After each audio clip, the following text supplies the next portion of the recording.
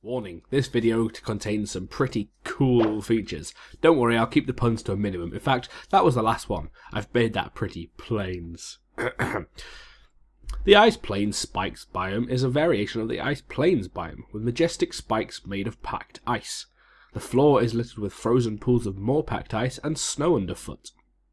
With the slippery stuff everywhere in this biome, you have to be careful where you tread.